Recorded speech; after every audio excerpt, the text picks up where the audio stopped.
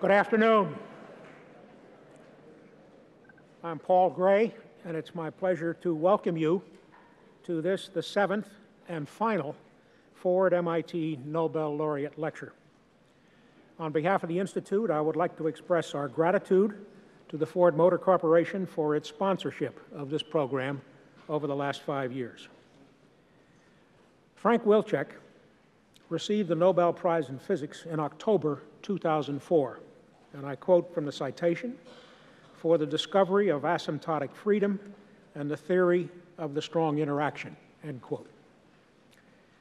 Professor Wilczek, who is the Hermann Feshbach Professor of Physics, came to MIT 5 years ago in 2000, following appointments at UCSB, University of California, Santa Barbara, at Princeton, and at the Institute for Advanced Study.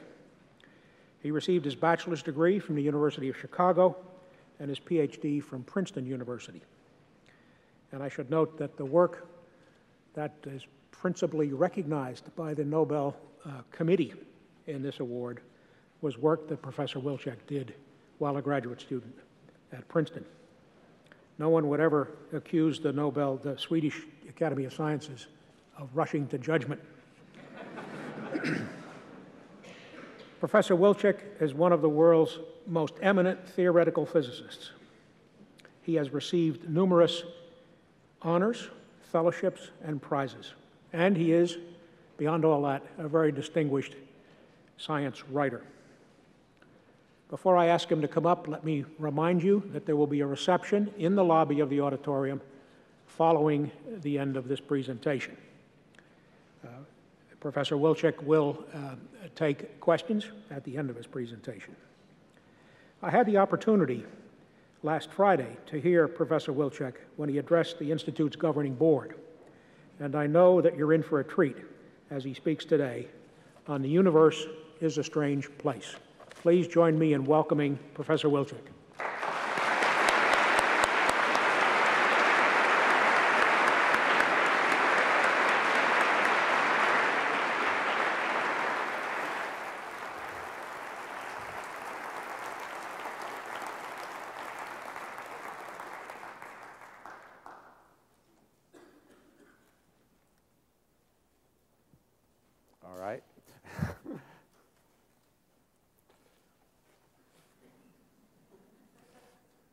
The universe is stranger than I had thought.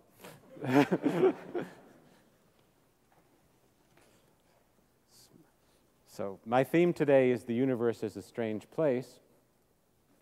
And I'd like to start by justifying that with reference to the part of the universe we do understand. And so we can be sure it's a strange place. By describing the theory of our part of the universe, that is, the part that consists of us, among other things, the material we're made out of, the material in our immediate environment, the stuff that chemists and biologists deal with. Then we'll get on to the really strange stuff later in the lecture. So the picture that modern physics provides of ordinary matter is strange in many ways.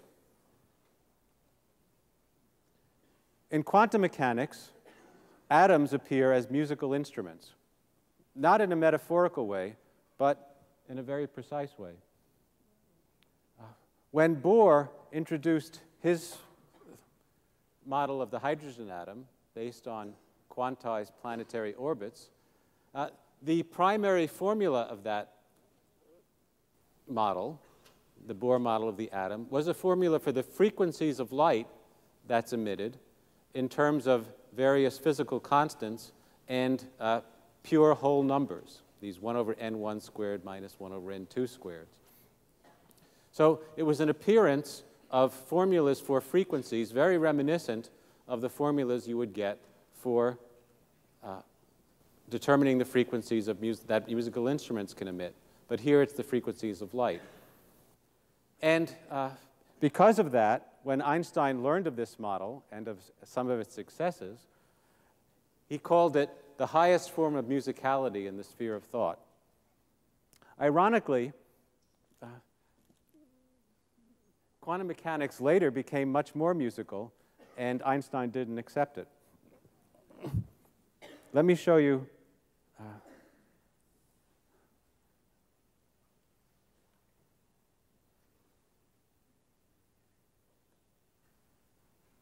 in a way that's more eloquent than equations. You can ignore this, this thing streaming by.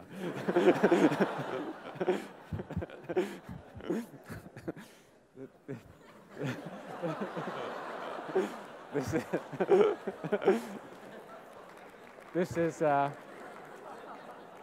is a wonderful piece of software by Dean Dowger called Atom in a Box that in real time computes the wave function of the hydrogen atom, of electrons circling a nucleus in a hydrogen atom, and allows you to see how the patterns, the stable wave patterns of electrons change as you emit different kinds of light. You can also look at more elaborate wave patterns by superposing. It's a wonderful program, and you really ought to look into it and even pay for it if you're... It allows you to play microcosmic God, spin the atom around.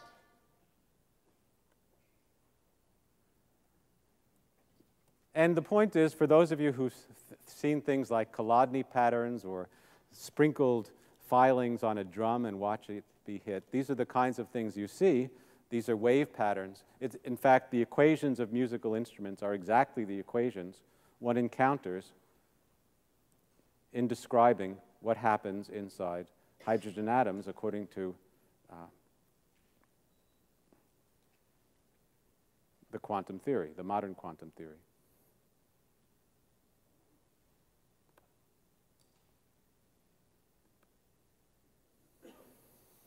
So that's the physics of the 1920s. As things have developed through the 20th century, we've succeeded in understanding much more about matter, not only about the structure of the outer parts of atoms, the electron wave patterns around the central nucleus, but also what the nuclei themselves are made out of. And so we have a pretty complete picture of ordinary matter. And according to this picture, which has been rigorously tested in many ways, matter is made from electrons and photons, or really fields named the electron field and the photon field that create and destroy photons and electrons. The photon field is also called the electromagnetic field. And as we saw, it's really fields in the description of electrons. The electrons are not to be thought of as particles, but as spread out objects, as wave patterns. And then you learn in high school, or even maybe in grammar school, that the other fact about ordinary matter, the other constituent of ordinary matter, the atomic nuclei, is made out of protons and neutrons. And that represents the physics of the 1930s, when Chadwick discovered the neutron in the early 1930s, in 1932, and people thought that that was an elementary particle, and as was a proton, and you could build up the description of matter by getting an accurate picture of how protons and neutrons interacted. But when they looked into it in more detail, they found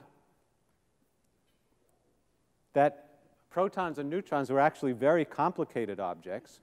It was very hard to read the message they described.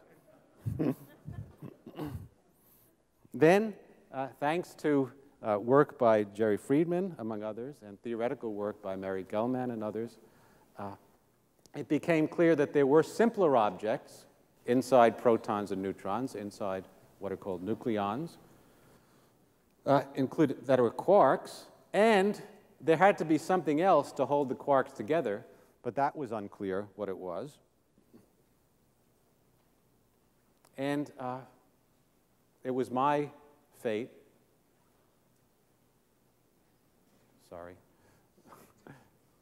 to figure out that besides the quarks, there is something very precise that we can describe gluons that make up the protons and neutrons and nothing else.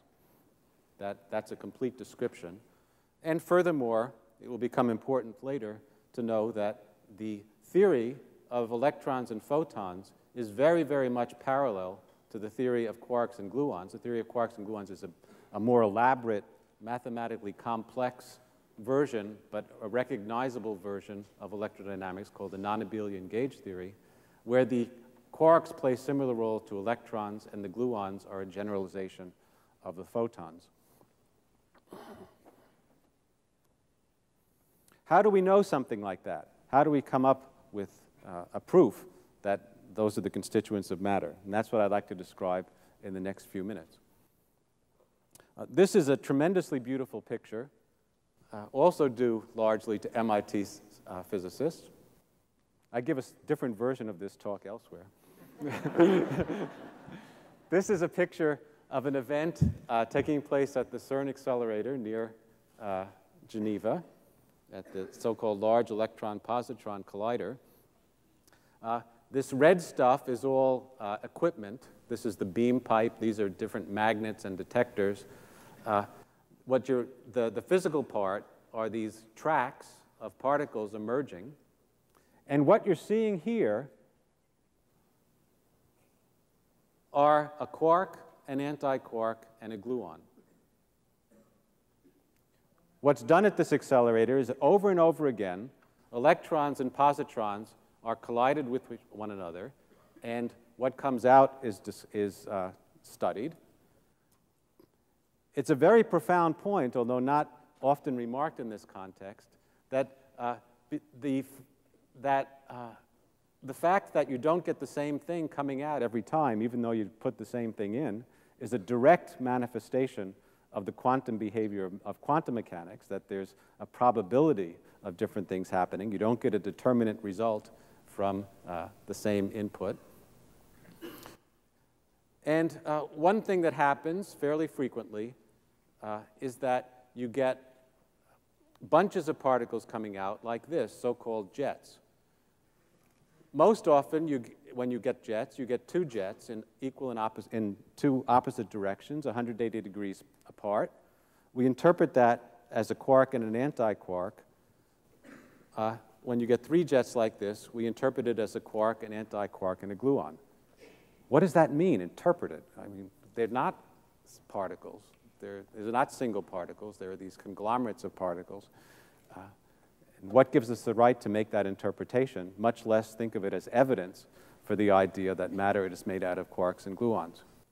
And that's really where asymptotic freedom comes in. Asymptotic freedom is the property of our theory of quarks and gluons, a very difficult property to realize consistently in quantum mechanics and special relativity. That in our particular theory of how quarks and gluons interact with each other, radiation events that significantly change the overall flow of energy and momentum at high energy are very rare, whereas radiation events that don't change the overall flow of energy and momentum are quite common. That immediately gives you the interpretation that what we're seeing here is a single rare radiation event where the quark and antiquark receding from the initial annihilation event emit a gluon that significantly perturbs the overall flow of energy and momentum. But then all the other radiation events are of the common variety that produce particles, produce radiation of quarks and antiquarks and gluons, but don't change the overall flow. So the initial direction and the amount of energy in these different jets is set by the underlying quarks and gluons and the hard radiation events, but then they get dressed up by the common soft radiation events, so you don't see the single particles literally, but only as jets. However, if you do a soft focus and instead of following the particles individually, just sum up all the energy and momentum in these things, in these jets, then they should have the predictable properties of individual quarks and gluons. And we have the precise theory that describes that basic interaction. And that enables you to, comparing with the experiment, comparing the probability of having 2 jets versus 3 jets versus 4 jets, the different angles at which they might emerge with different relative energies, with different, and how all that changes as a function of the energy of the initial annihilation, allows you to test in great and rigorous detail the basic assumptions of the theory and make sure that it's correct. So we can be pretty sure that what we're viewing here is a quark, an antiquark, and a gluon. We can't tell which is which because that's obscured by the dressing process that goes from the individual particles to the jets. But if anyone tells you that you can't see quarks, you can tell them that it's a lie, that you do see quarks and antiquarks and gluons quite literally, just not as individual particles, only as the imprint of energy and momentum in jets. So that's a little strange, but enables us to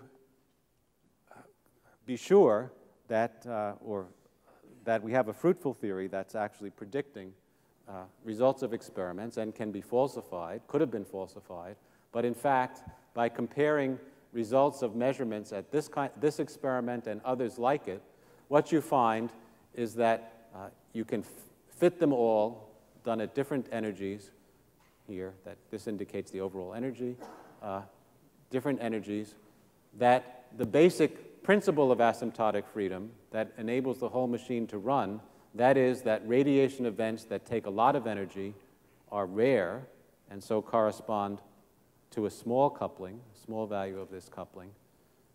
So high energy radiation events are rare, whereas the energy radiation events that only involve small changes in the flow, small transfers of energy and momentum, we say, are quite common.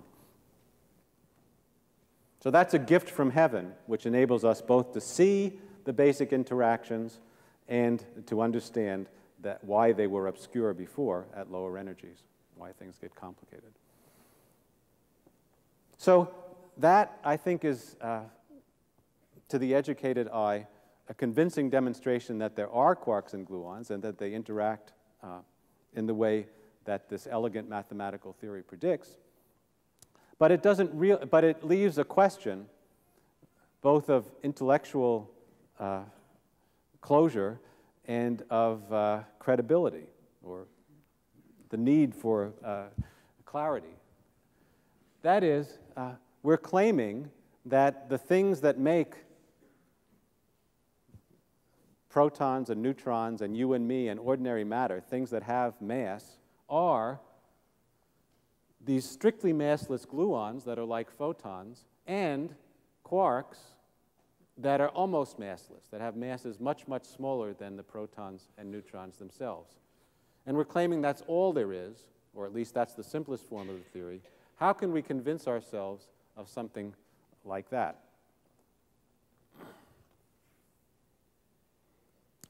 How can we rise to the challenge of computing not only what happens at high energies, but how these soft radiation events, these low energy radiation events, orchestrate themselves into the particles, including protons and neutrons and you and me, that we see? How is it possible to construct heavy objects out of objects that don't weigh anything? And the answer to that challenge comes from Einstein's second law.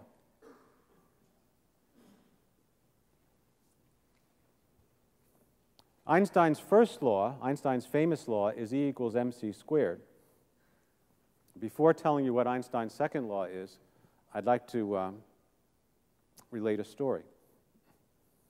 During the Second World War, the Army had to train a lot of radio engineers rapidly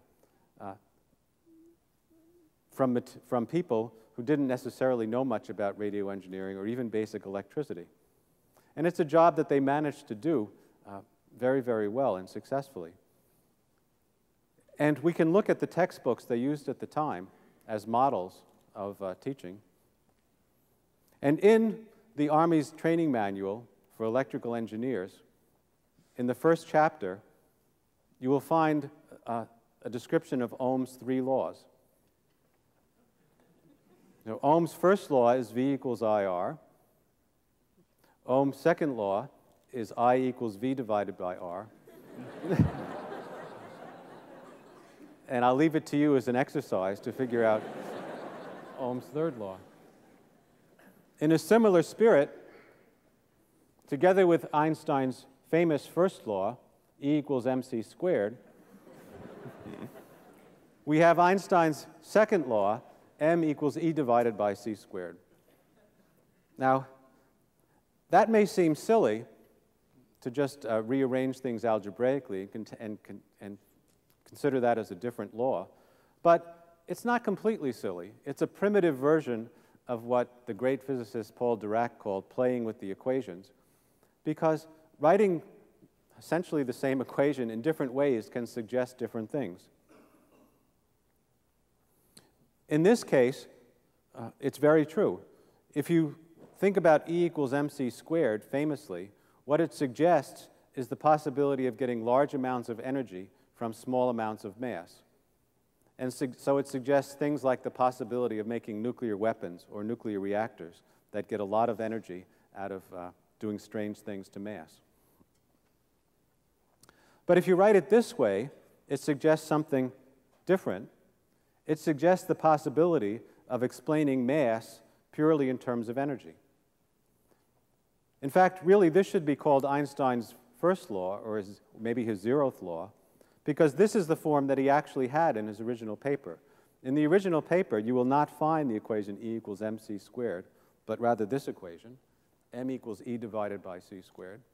And the title of the paper was a question: can the inertia of a body, or does the inertia of a body depend on its energy content? So right from the beginning, Einstein was thinking of the possibility of creating mass out of pure energy. And remarkably enough, that's what actually happens in our modern theory of quarks and gluons and the strong interactions.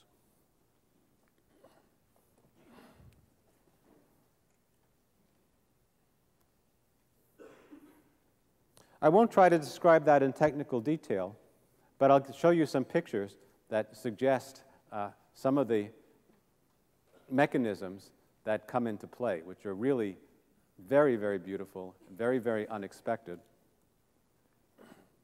and very, very different from what you learn in elementary physics. In quantum field theory, we discover that what appears to us as empty space is in reality a wildly dynamical medium, as well as the famous uncertainty in position and momentum that is encoded in Heisenberg's uncertainty relation. In relativity, there's a related form of the uncertainty relation that relates energy and time. That is, if you study things for short enough times, you'll find that the energy fluctuates. And in particular, that means that you can borrow energy for very short amounts of time to create particles and antiparticles, so-called virtual particles. And so if we look at, even at empty space with a very high resolution in time, we find that it's full of all kinds of particles and antiparticles and forms a dynamical medium, because these particles and antiparticles, while they exist, can interact with each other and affect also the properties of other particles, real particles that happen to be around. These virtual particles are so important that I wrote a sonnet about them. And with very little prompting, I'll recite it. Okay. Virtual particles. Beware of thinking nothing's there. Remove what you can, despite your care. Behind remains a mindless seething of mindless clones beyond conceiving. You'll get the right version if you buy the book, actually. They come in a wink and dance about. Whatever they touch is moved by doubt. What am I doing here? What should I weigh? These thoughts can induce rapid decay. Fear not, the terminology is misleading. Decay is virtual particle breeding. And seething, though mindless, can serve noble ends. This clone stuff exchanged is a bond between friends. To be or not, the choice seems clear enough, but Hamlet vacillated, and so does this stuff. Okay, so that's the poetic version, and here's, oh, thank you. And here's the even more poetic version due to Derek Lineweber.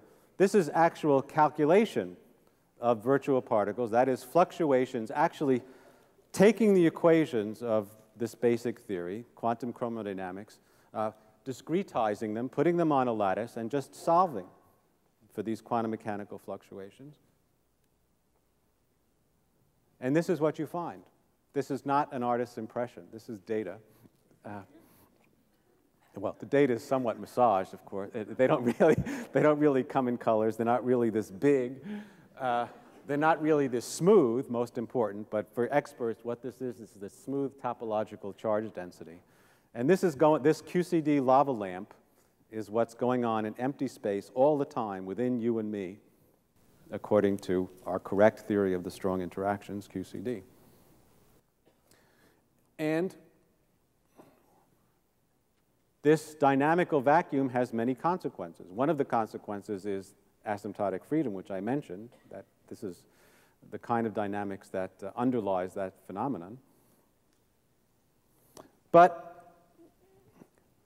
it very much relates to this problem of calculating the masses of particles and accounting for the mass of the proton and neutron and ultimately ordinary matter.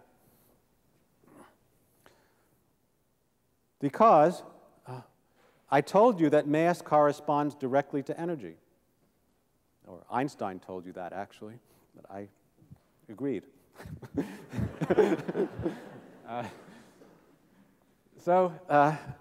The different particles we observe, therefore, correspond, well, they correspond to different vibration patterns, very different stable vibration patterns in space.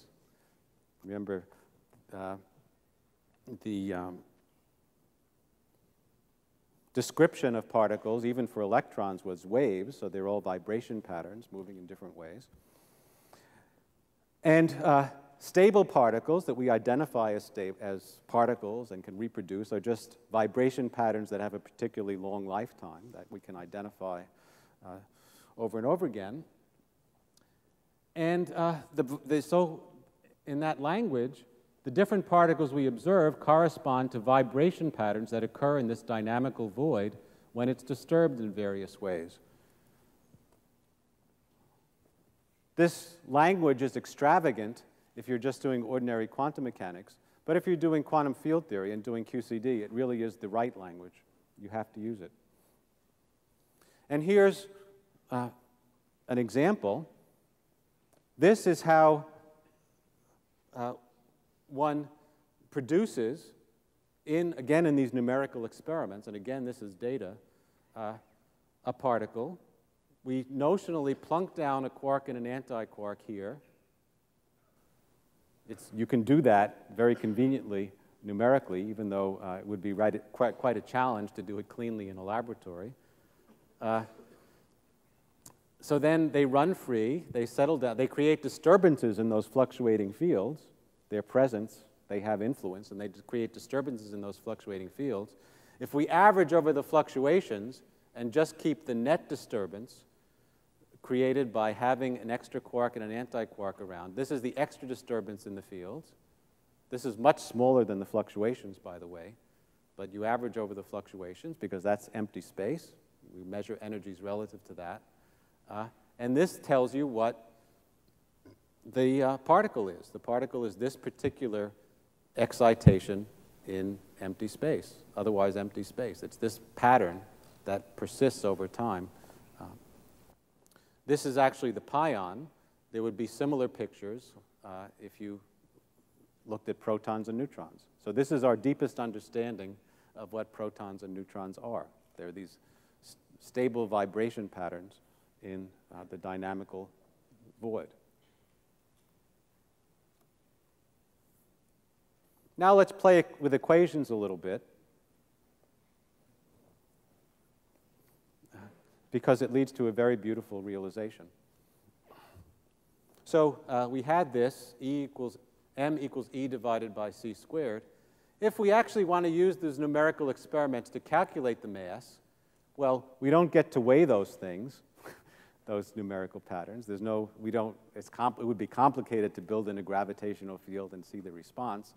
What's much easier to do is to exploit the Planck relation between energy and frequency. So you see the frequency of vibrations of the fields and relate that to the energy they're carrying according to E equals Planck's constant times the frequency. And so when we actually want to measure the masses, what we actually look at numerically is these frequencies and use this equation. Now, if we call that the first law of determining masses, then the second law would be this one, which expresses that every mass is associated uniquely with a corresponding frequency.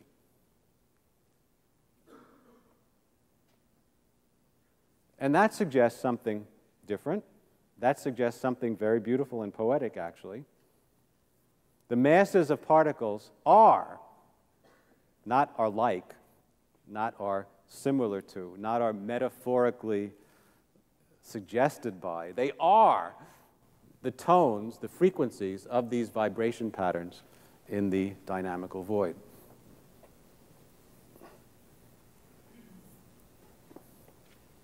Here's what comes out of the calculations numerically. And these calculations, by the way, are very hard work. Mostly hard work by computers, but also some hard work by the people who program them. And it's a very important activity in which MIT plays a leading role with John Naegeli and Andrew Porchinsky especially. What comes out of these kinds of calculations is convincing evidence that this theory of quarks and gluons really does, and nothing else, really does account for the vast bulk of the mass of ordinary matter. Here, and in terms of very, very few parameters, I haven't emphasized it, and it would be hard to do justice to it in a talk like this, but the theory is so symmetrical, so tight, so on the verge of being inconsistent that it's difficult to change in any way. It has very few adjustable parameters. If we fix the adjustable parameters, the mass of the up and down quarks from the pion mass, the mass of the strange quark from the kaon mass, then nothing else remains to be fixed, and you get predictions, unique predictions for the masses of a lot of other particles, strongly interacting particles that have been measured, including N here. N is the nucleon. Those are the proton and neutron. And so we really have accounted quantitatively using this simple, mathematically simple but profound theory of quarks and gluons for the mass of protons, neutrons, and ultimately you and me and everything around us in our immediate vicinity. So the ancient dream that there was a music of the spheres emitted by planets circling around the sun, or even earlier, I guess, planets circling around the Earth.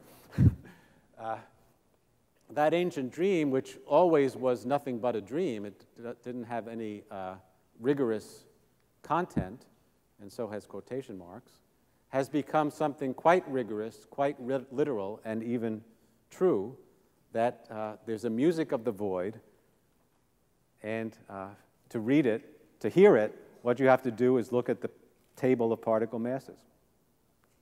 That's it. Those are the tones emitted by the void. So from this little survey of our strange understanding of the part of the universe we do understand in a profound way, I think we can draw two great lessons. First of all, if we work to understand, then we can understand. In the even as late as the late 1960s and early 1970s, physicists despaired, some physicists, the faint of heart, despaired of ever understanding this mess of the strong interactions. Freeman Dyson, who was probably the most brilliant person I ever met and a very distinguished physical physicist, predicted famously in 1969 that it would be 100 years before we began to understand the strong interaction. But 4 years later, we had the theory. And it came about because there was freewheeling research along many, many lines, some of which seemed unpromising, some of which was hard to assess, and much of which did turn out to be unfruitful. But by a vast effort involving many, many physicists, experimentalists, and theorists over an international community sharing values of openness and honesty so that they could correct each other and learn from each other, we humans did manage to understand and find this world, which is so remote from our everyday experience. And then secondly, that the part of the world we understand is by any standard strange, and also, I think, quite beautiful. It's even more beautiful if you study the equations and understand it properly, but I hope even these pictures and rough indications have indicated some of it. So that's the part we do understand. Now I'd like to, and that's ordinary matter, things around us, we really understand quite profoundly. In the reductionist sense, I think we're close to closing on that. We know, we really do understand the behavior of ordinary matter and its basic properties in principle under ordinary conditions with a very, very wide definition of what ordinary means. That would include everything relevant to chemistry, biology, astrophysics. But in cosmology, we meet our match, and in cosmology, we don't know what's going on. Astronomers recently have found that ordinary matter, the stuff I've been talking about so rhapsodically, contributes only about 5% of the total mass in the universe. So that makes stars, galaxies, nebulae, planets, people, frogs, things like that. But it's only 5% of the universe as a whole, if you count by mass. 25% is in some mysterious dark matter. Well, we don't know what it is. It's not really dark. It's transparent. If it were dark, then by studying how it absorbed light, we could determine its properties. But in fact, it's impervious to light. It's been impervious so far to all the normal methods of astronomy, optical astronomy, radio astronomy, even neutrino astronomy. The dark matter has only been detected through its gravitational influence on ordinary matter, which we can see. From that, we learn how much there is, and that it clumps, and that it exerts very little pressure. And then, of course, we learn from what it doesn't do that it interacts very, very weakly with ordinary matter. There are some ideas about what that might be, some very good and exciting ideas, which I'll come to momentarily. 70% of the matter in the universe, 70% of the mass, I should say, when you average over the universe as a whole on very large scales, is in something called dark energy, which is even more weird. This is evenly spaced, as if it's not clumping at all, as if, in other words, it were an intrinsic property of space and time, that space weighs a little bit. Every little volume has a little bit of weight, a very little bit of weight, but it adds up over enormous volumes. And even stranger, this stuff exerts negative pressure. It pushes things apart and makes the universe actually have an accelerated expansion instead of a slowing down expansion, which is what you'd expect from ordinary gravity on very large scales.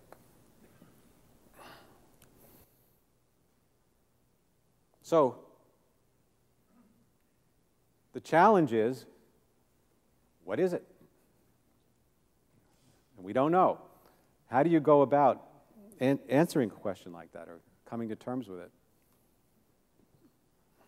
Well, one way is to do experiments, and that's very important, but if you have no idea of what it is, and your attempts to do experiments to find out have been frustrating, you find that you're measuring zero over and over again, you search for an alternative. Or if you're a theorist who doesn't know how to do experiments, also, you have to, you have to consider a different strategy.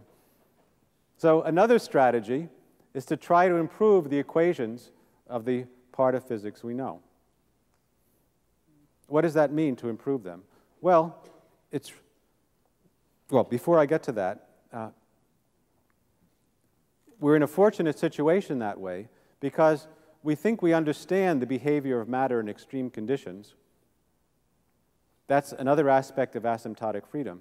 Things simplify at very, very high energies or at short distances. So our description, which simplifies in those regimes, is perfectly tailored to the needs of Big Bang cosmology, where in the early moments of the universe you had a lot of stuff which was very hot, very energetic, and very stuffed together. So that's what we really understand well. Geology is hard. Cosmology is very easy. And here's the proof. That's how simple the early universe looks. Here's an experiment at the so-called RIC accelerator, where people collide heavy nuclei together at extreme energies, and over very limited volumes, for very limited times, produce the sorts of temperatures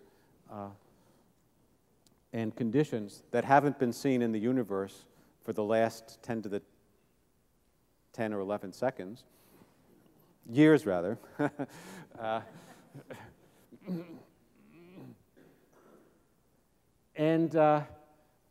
It looks complicated, but if you follow that strategy I mentioned of looking at the flows of energy momentum, rather than trying to resolve every single particle, then you can reconstruct, even from such a complicated topology of events with thousands of different tracks emerging, that there was, in that initial collision down there, a hot fireball that had the kind of properties, when described in terms of quarks and gluons, that we use in our description of the early universe, that they're weakly interacting, that they form a kind of quark-gluon plasma. So the early universe is user-friendly to us, which means that if you have some guess for how to improve the equations that has consequences, producing new kinds of particles, we can trace through the evolution of the universe to see how those particles would have been produced during the Big Bang, and then we can go out and look for them.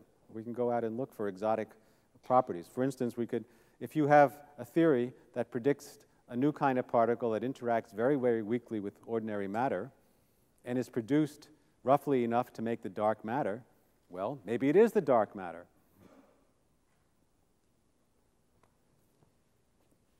So that's how the aesthetic quest for improving the equations can tie up with the physical quest for understanding the universe.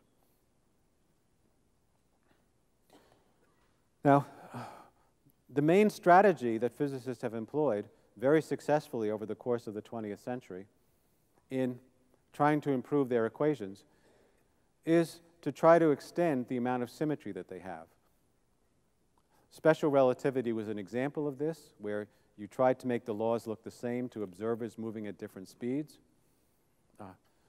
Electrodynamics is a more intricate example, where there's something called gauge invariance, which, very roughly speaking, is the possibility of adjusting the zero of the electric potential independently at different places, which has a profound implementation in quantum mechanics. QCD was an extension of electrodynamics to have an even more extensive symmetry, and so forth. General relativity was a postulate that even more extensive motions than uniform motions at a constant velocity leave the equations the same. So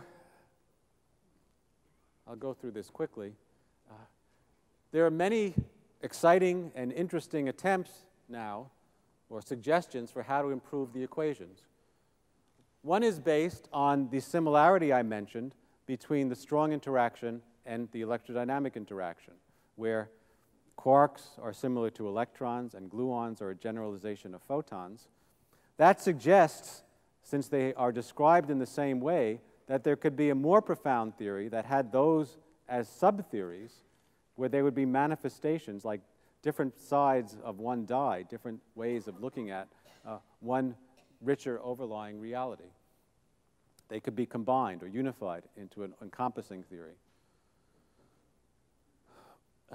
Doing that in detail suggests new kinds of experiments, proton decay, because, well, I won't go into why, and supersymmetry. Supersymmetry is another kind of symmetry which postulates the possibility of extra dimensions of a different character than the ordinary dimensions of space and time that we deal with in familiar experience or even in special relativity. These extra dimensions are quantum dimensions. They're very small. If you move into the extra dimensions, what happens is that your spin changes. You change from a spin 0 particle into a spin 1/2 particle, for example. If supersymmetry is an approximate property of the world, that's very exciting because it means that there have to be many more particles corresponding to the particles we know boosted into those extra dimensions. So when they peek out into the extra dimensions, they have to look different.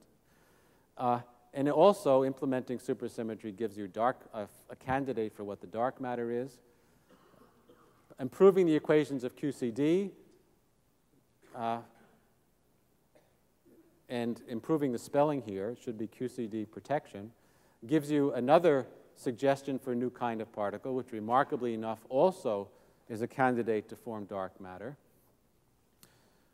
Beautifying the equations of the electro-weak interactions suggests the existence of new kinds of particles called the Higgs particles, which are a big target of future accelerators. So this theme of extending the symmetries of the equations is a very rich one and suggests the way to make progress in the future of physics. But physics is ultimately an empirical science, and these beautifications of the equations wouldn't be fertile if they didn't lead to definite predictions. Now, each of the things I mentioned does lead to definite predictions, but it would take me 4 more colloquia of this size to explain them properly. I just want to give you the merest hint of one of the most compelling ideas, and I think one of the most exciting ones, as a way of climaxing. So I mentioned the idea that the different kinds of interactions are described by mathematically similar theories. So we have the electromagnetic interaction. Actually, this is not quite that. It's the so-called hypercharge interaction, but let's just say it's the electromagnetic interaction for simplicity. The strong interaction, which is mathematically similar and described just by a different coupling constant and a different symmetry, and the weak interaction, which is also described by similar mathematics. And we would like to think that they're all aspects of one unified theory. But there's a big barrier to that at first sight. If they were really all aspects of the same thing, they should have a similar strength. That would be part of implementing an extended symmetry that includes all these symmetries of the separate interactions as subsymmetries. However, when you study the strength of the different interactions at accelerators here, you find that they don't have the same strength. There's a reason that the strong interaction is called the strong interaction, and the electromagnetic interaction isn't, and the weak interaction is even called the weak interaction. The reason is that the strong interaction is stronger. So its inverse coupling, which is pictured here, is smaller than the inverse of the electromagnetic coupling. And so the unification this possible unification of these seems to be a non-starter. However, the great lesson from asymptotic freedom was that the power of these interactions changes with energy, or equivalently changes with distance. And we would expect the most basic interactions to be the ones that occur at the highest energies or the shortest distances. So what we need to do to see if this hypothesis of unification really works, whether it can be made to work, is to extend this calculation for the strong interaction, which is experimentally verified and shows how the interaction gets weaker at higher energies or equivalently shorter distances, to extend this to the other interactions and to extend the whole calculation to much higher energies. And we can do that with the stroke of a pen. It's the same sort of calculation.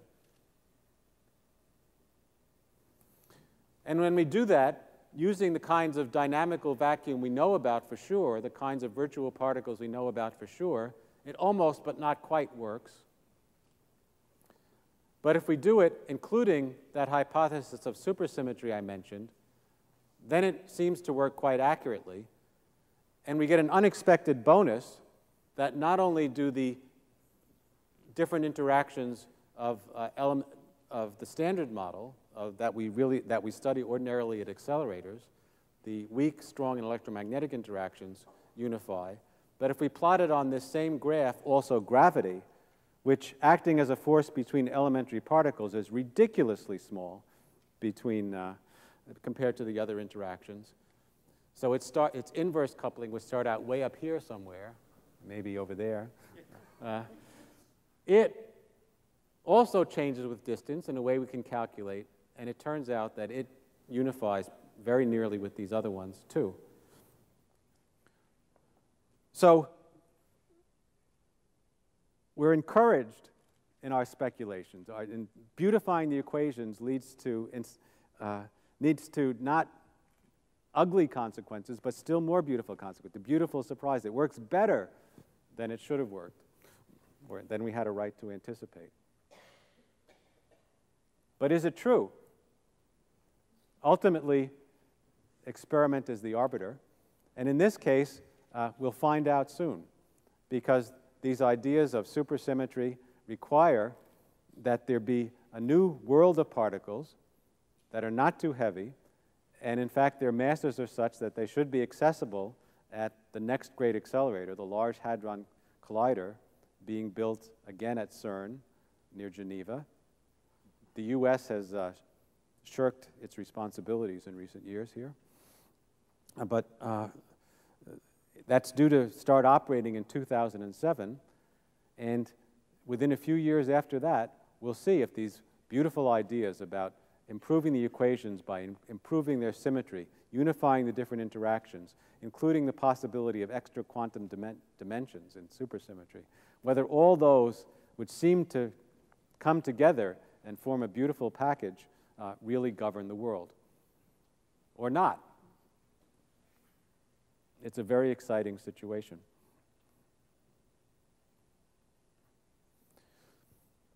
So I had two great lessons before. Now I'm prepared to add one more in conclusion.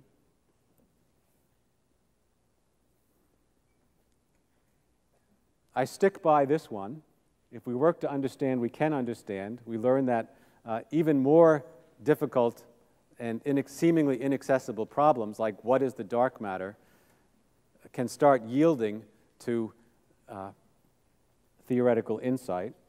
By demanding more beautiful equations, we get candidates, we get possibilities for understanding what the dark matter is.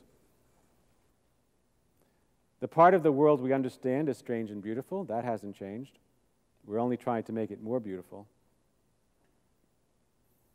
But the third lesson is, I hope you'll agree, we still have a lot to learn. Thank you.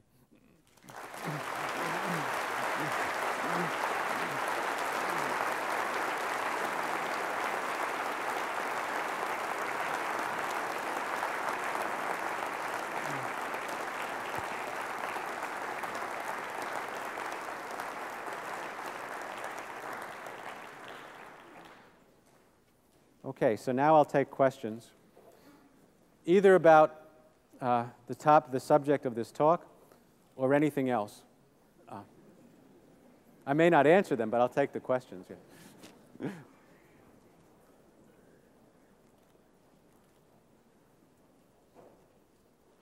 I can't see very well, so you'll have to.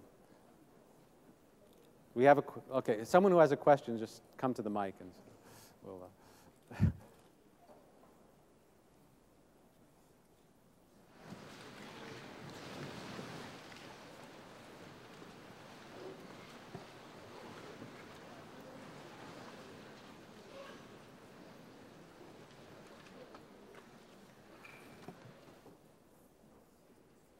All right. This lady would like to know. Yeah. Yeah. I understand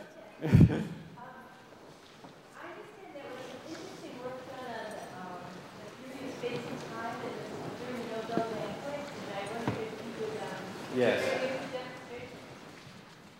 Yep. Yeah. Strange things happen in Stockholm at the time of the Nobel Prize, including some strange events in space and time. I'd like to show you that. Here is the banquet hall. Now, let me expand this a bit. Where the great banquet is held. This is basically a town square covered up so that you can have town events in the winter. And the Nobel banquet, which is a banquet for 1,400 people, including the Swedish royal family down to third cousins, the prize winners and their guests, and a lot of the government and members of the Royal Academy, people like that. It's a difficult ticket to get, but 1,400 means very elaborate preparations, and because these are such august people, they don't like to wait around for their food, so there have to be a lot of waiters prepared to serve everybody simultaneously.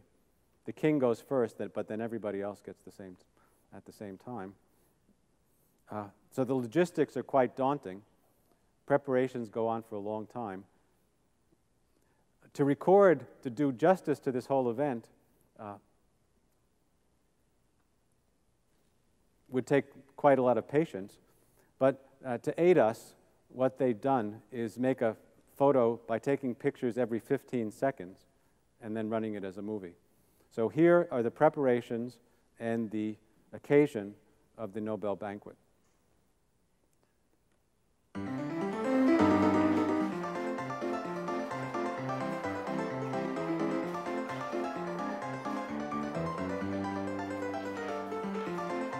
That middle table is the table where the king and Nobel Prize winners sit. You can see lights going on and off. That's rehearsals of the opera that comes together with the banquet. The whole banquet is accompanied by scenes from the Magic Flute this year. And now you'll see the waiting staff rehearsing.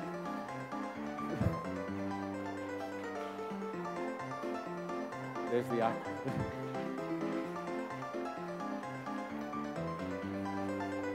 There's the opera.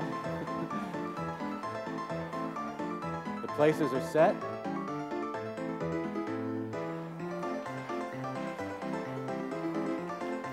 The wait staff has a dress rehearsal.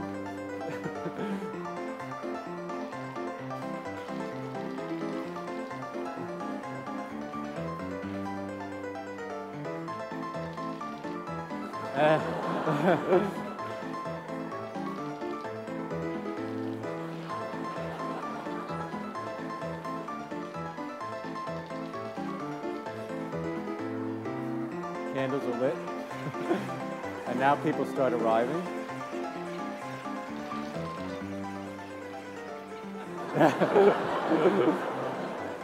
People eat very fast.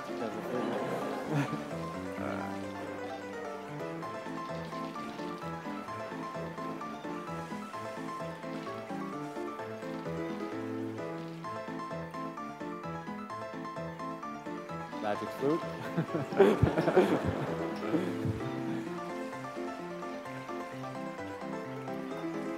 The student unions come do something. So I hope you'll agree that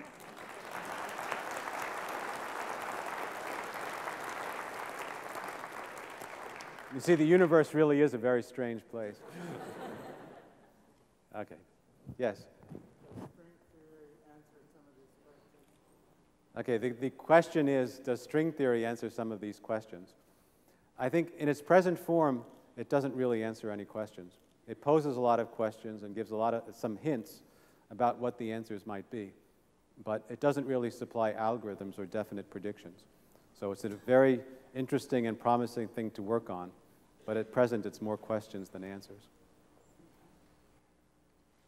I was wondering, what does it actually mean, the energy at a particular point, to be oscillating? What is the energy of a point in space? Can you describe that any more than that? Well, yeah. In principle, what you're supposed to do is surround the point by a scale. Well, a scale is a little, okay, in principle, the right way to do it is you look at the neighborhood of your point, see how much it's curved by throwing gravitons at it and scattering and seeing how much it's curved. And that gives you a measurement of the curvature of space-time, which is directly proportional to the energy momentum density. And then you look at smaller and smaller volumes, and that gives you the energy momentum density. Of course, you don't actually have energy at a point, you have a certain density at a point. That's a highly idealized description of how operationally you would do it. I'm afraid in this context, I think that's as deep as I want to go into it. We could discuss it privately, and there's much more to say about it. Yes. Thank you for this great lecture, and I was really intrigued by the point you made that the mass is the frequency itself. And I was wondering, could you comment on how that relates to how does the internal state of mind and thoughts relate to the external state and matter, because the internal state is more of frequencies of different vibrations and external state is more. Yes, this suggests, I mean, what I've told you about is hard scientific facts. Until the very end, where things were labeled speculative and are speculative. Certainly the first part of the lecture I was talking about ordinary matter. These are very hard, rigorously tested, battle-worn consequences. So, I mean, scientific facts is as hard as they get, I think. So there really is that rigorous sense in which mass is frequency. The masses of particles really do correspond to frequencies of stable vibrations in the void. And we really are, in a sense, children of light. That is, we, made out of protons and neutrons primarily, which seem to be very heavy and weighed down. We're actually produced out of very light particles, gluons and almost massless quarks. Now, then it's up to you how poetic you find it. It does not, in itself, I think, lead to metaphysical or theological consequences.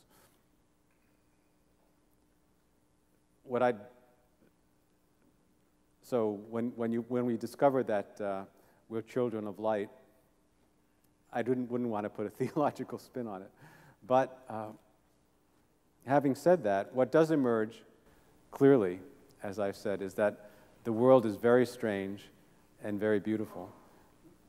And then we can admire it and be happy to live in it. And happy that we can learn about it, too.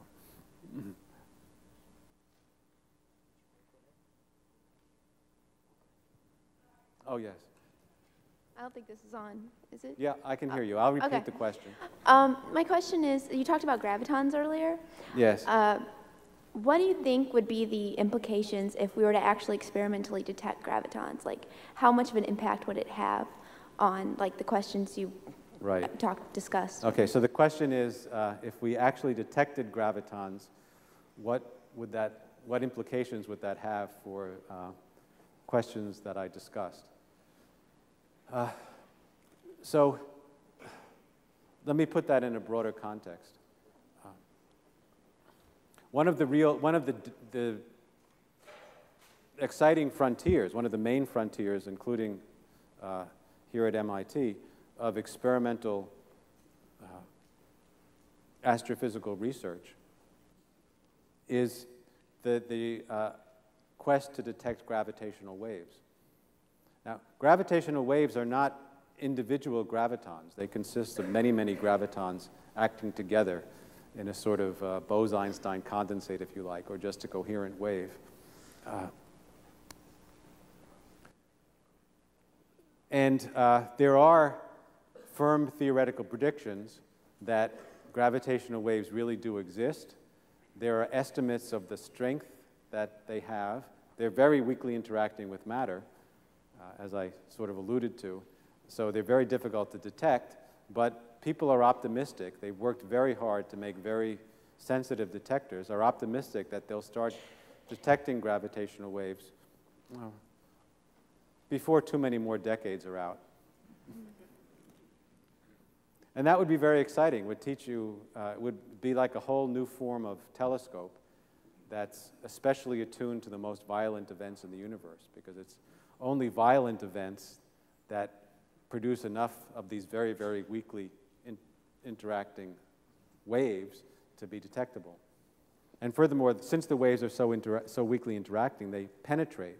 So you can indirectly see what's going on deep inside exploding stars, for instance, or maybe from the early universe. So that would be very exciting. But that wouldn't be the detection of single gravitons. The detection of really quantum effects in gravity, so you'd have to worry about small numbers of gravitons, would be a real surprise because, well, it would mean that gravity is behaving very differently than conventional extrapolation of what we know.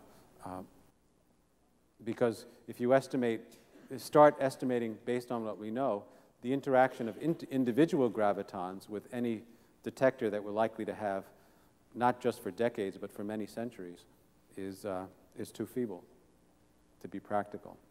Now, having said that, there are some heterodox ideas about gravity that indicate that maybe very high energy gravitons interact more strongly.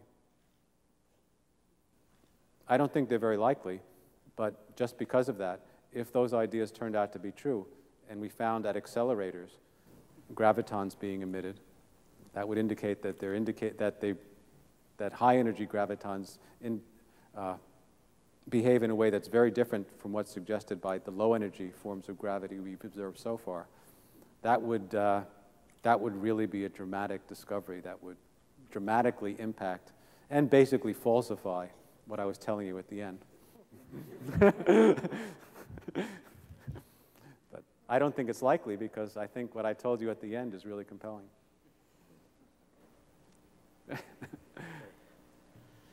Excuse me, I'm not a trained scientist. I've never. So my question is probably trivial in light of what you've been talking about, but I still can't wrap my head around Planck's constant. Could you kind of summarize briefly what that is, if possible? Okay, the Planck's constant that appeared in my equation, the equation I used, relates energy to frequency. So it's the idea that when you have, well, in its simplest and original form that Planck invented it, it says that when you have light, that light is really is composed of particles, so-called photons, and that the energy of each photon is proportional to the frequency of the light. And since energy and frequency have different units, you need a conversion factor, and Planck's constant is the conversion factor. So it's E equals, the energy is Planck's constant times the frequency. Yeah. And it's that which enables us to really make this connection between frequencies of vibrations and energies and masses. Yeah. I'm fascinated that you did the work for which you won the Nobel Prize during your graduate studies. Yes. And I'm thinking I'm not going to win one. I'm curious if you knew the implications of that work at the time.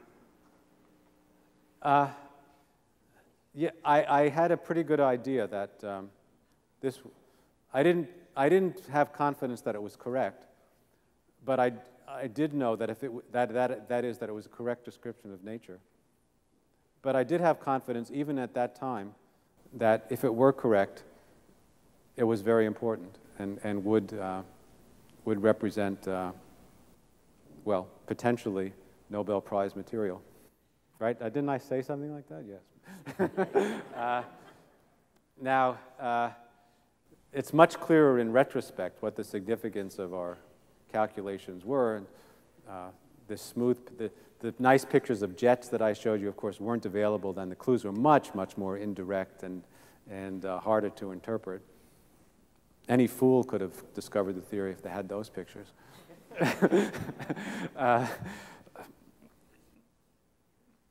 And so the experimental evidence was much more ambiguous or difficult, not as compelling. It took several years to really do that. Also, the ideas we were proposing, that the fundamental ingredients were of the strong interaction were these particles you never saw, famously had never seen, no one had ever discovered a quark or a gluon. And on the other hand, our theory did not contain any of the particles you did see. Didn't have protons explicitly or neutrons or anything else. Was a little nerve-wracking. But what was a gift from heaven that made all this possible and made me think right from the very beginning that this might be the answer, is that the property of asymptotic freedom, that the interaction should get weaker at short distances or at high energies equivalently, was something you really needed to have the consistency of special relativity and quantum mechanics work to the bitter end in quantum field theory. And also, it was something that was strongly hinted at by the experiments that Professors Friedman, Kendall, and Taylor later won the Nobel Prize for. And that requirement of asymptotic freedom was so difficult to achieve that there was basically only one theory that even remotely looked like it had simultaneously had that property and could describe the strong interactions. So it was all or nothing. Either this was correct or it was not. So that was a good situation. It really focused the research effort and ultimately paid off. Hi. Could you comment on the significance of the Nobel Prize to you, not as a scientist, but as a person? Maybe some anecdotes, or you're the same person, but so many things have changed. Well, I haven't really absorbed it yet. Things are still changing, so I haven't reached any kind of steady state.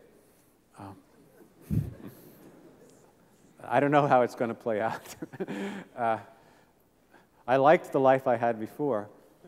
And I'd like to keep it and add. There are certainly many opportunities to add. The question is making sure it doesn't edge out the things I liked before.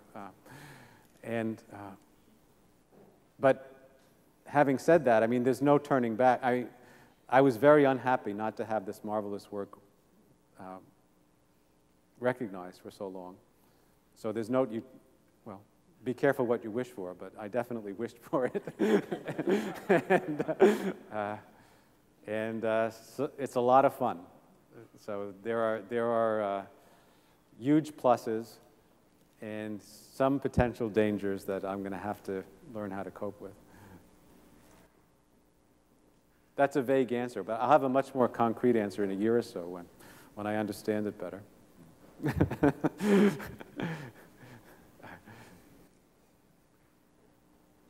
Have you got a favorite physics joke? What's that? A favorite physics joke. Well, I'll tell you Albert Einstein's favorite joke, which I like very much. Although it's not directly about physics, it is profoundly about physics.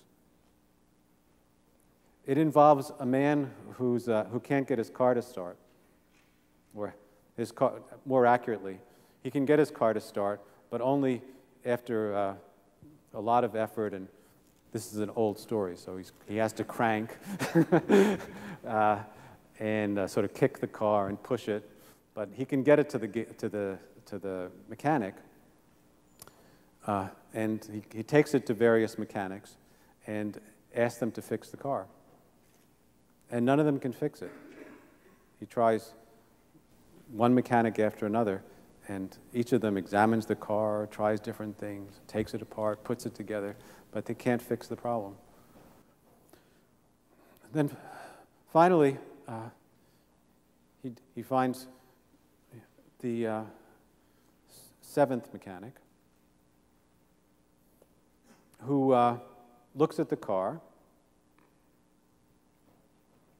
takes out his wrench, tightens a bolt, and says, now your car will work. And it does work. Then it works perfectly. So the man is delighted that his car works, drives it home. But then he's very unhappy when a few days later he gets the bill. The bill is $150. He can't believe it. $150 for screwing a simple bolt. He's so outraged that he storms back to the mechanic and says, how dare you charge me $150? This is when money was really money, so you should multiply by 50 probably. Okay. How dare you charge me $150 for that repair? It took you about 30 seconds to fix that. Very little labor was involved. All you did was take out your wrench and tighten a bolt. I want an itemized bill that accounts for that $150. So the mechanic takes out his pad and itemizes the bill. Parts, 0. Labor, 15 cents for turning screw. Knowing how to turn screw, $149.85. Well, I'm sorry, I blew it. Knowing which screw to turn, $149.85. All right. Do you believe that in the observable future, or ever at all, we'll be able to control reactions between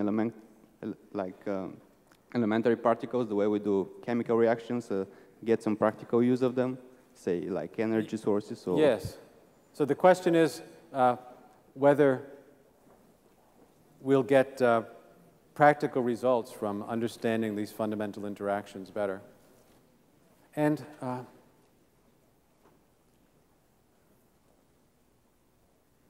well, let me answer that in several ways. It's a question I'm often asked, and it's a profound question. First of all, there are direct implications for the rest of physics, because, as I showed you, it opens the early universe to examination, because things simplify. It suggests how to unify the different interactions. And it also is a great help in interpreting experiments, because most of what happens at high-energy accelerators is this strong interaction. We need to understand that very, very well if we're looking for the rare events that correspond to something fundamentally new. So those are interactions, those are applications within physics that are very real and very actively pursued. As to sort of engineering applications, I think the direct applications are not yet visible and may never really be visible. But I'm not sure about that. I think as time goes on and as petroleum dries up as an energy source, becomes very expensive or unavailable altogether, and also its pollution starts to have markedly horrible effects, mankind, if it's going to maintain its current standard of living, will have to turn more and more to nuclear energies. And knowing the fundamental theory of how the nuclei interact may turn out to be important in understanding that kind of nuclear chemistry as opposed to ordinary chemical chemistry. Certainly that hasn't happened yet, but as I told you, our ability to calculate these things, which relies on powerful computer technologies, has recently come into fruition. We can now actually calculate the mass of the proton and other things from first principles. So I don't think it's at all absurd to think that 10 or 20 years from now, we'll be able to calculate properties of atomic nuclei from first principles, and that will really help. But much more immediate and maybe more important is the fact that doing fundamental research like this inspires some of the brightest people in the world, bright young people, to work very hard, learn difficult things, work together, push the possibilities of what's possible, push the frontiers of what's possible. And time and again, that kind of focus, that kind of effort has paid off in ways that are unexpected with vast multiples of the amount of capital that was invested. So, for instance, Faraday's investigations into the force of electromagnetism, which were just pure research, and big science at the time, by the way,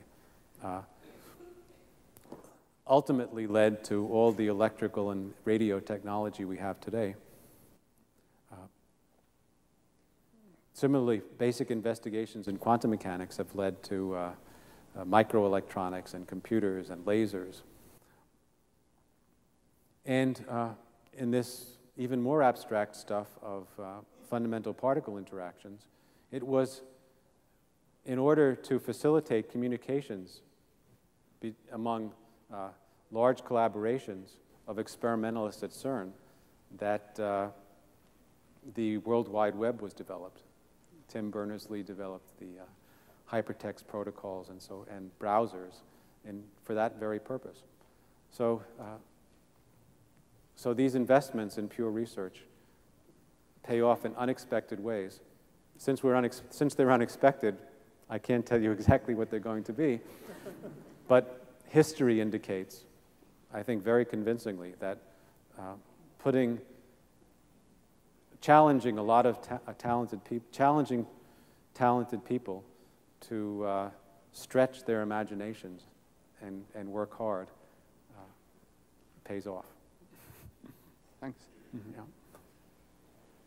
Mm-hmm. I was wondering about the T-shirt that you have on underneath your suit jacket. This T-shirt? Yeah, the question is the T-shirt. All right. I think right. Well, I'll keep answering questions, but yeah. This T-shirt comes from a head shop in Amsterdam. I don't know what it means, but if you take the appropriate drugs, you may be able to figure it out.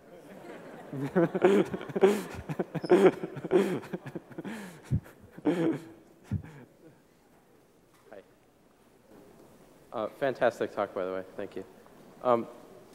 I heard some questions that maybe the next generation of particle colliders would create conditions in which you might create what? Create high enough energy conditions that for some reason a tiny black hole might spontaneously be created, which could be very dangerous. Is this plausible at all, or is it completely unrealistic? Well, there are two questions there.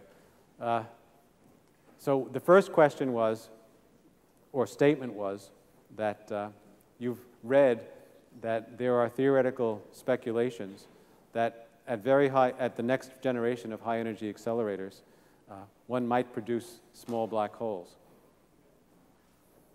And that's true. Otherwise, respectable physicists have suggested that kind of thing.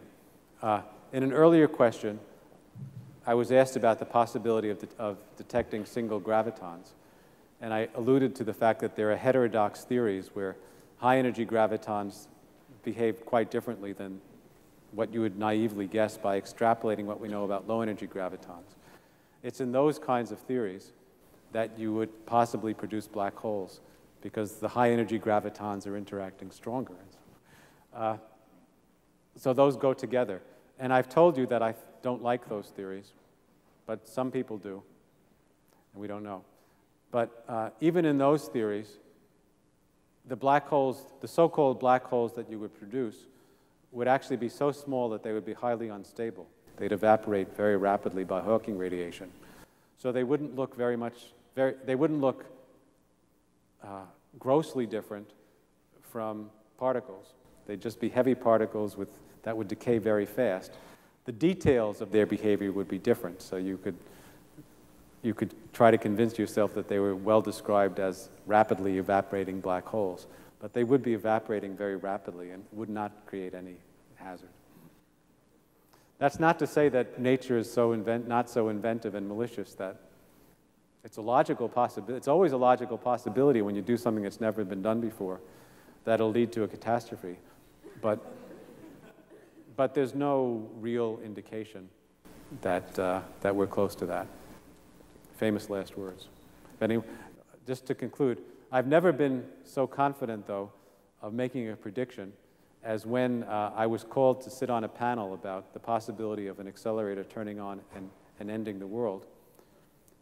Predicting that it won't is very safe, because if your prediction is wrong,